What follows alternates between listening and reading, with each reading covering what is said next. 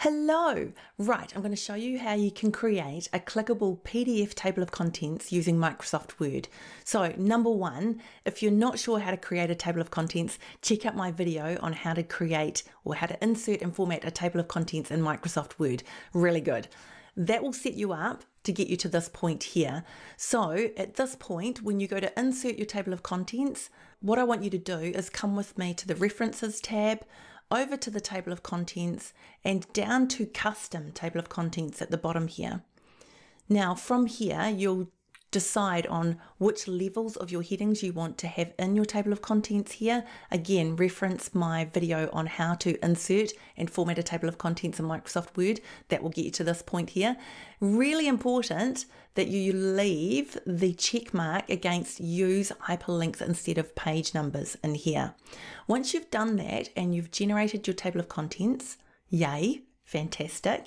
Now at this point, what you need to do is you need to go to Save As. Now, you can use your F12 key, function key 12, if you want to go to Save As, or File, and then you can go to Save As here. And what I would suggest you do from here is go to More Options. And both of those options will open this dialog box. Now, at this point, we're going to change this to PDF. So you're going to change it and save it as a PDF. Click onto Options down here. And what you want to do is make sure you have Create Bookmarks using headings. A table of contents is generated using your heading styles out of the template or out of the document. If you've used this option to generate your table of contents, when you now generate your table of contents in your PDF, you'll see what happens. We're going to click onto OK and Save. And here's our PDF. Okay. So making my way down to the table of contents, you will now see that each one of the headings in your table of contents is clickable. So if I now wanted to go to accountability on page 2, I can click onto this and it will take me through to accountability. Additionally, because you used your heading styles, you can now click over here onto the contents and you're going to see you have your table of contents right here as well. So good, right? So at any time, you can easily use these options to bounce around the document if you want to. Whoopsie, I'll just go back here and it'll take me to those points in the document.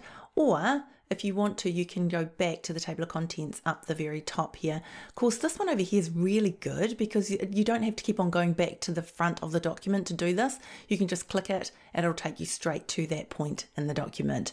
I hope you found this really, really helpful. Remember, if you're not too sure about generating a table of contents, check out the link. There'll be a link somewhere around this page where you can go and look for this exact document. You can download it as a practice file and you can follow along learning how to do a table of contents and then how to get the table of contents to be a PDF that's got the clickable links in it. Okay, let me know what you think in the comments. For videos on related topics, please visit my channel.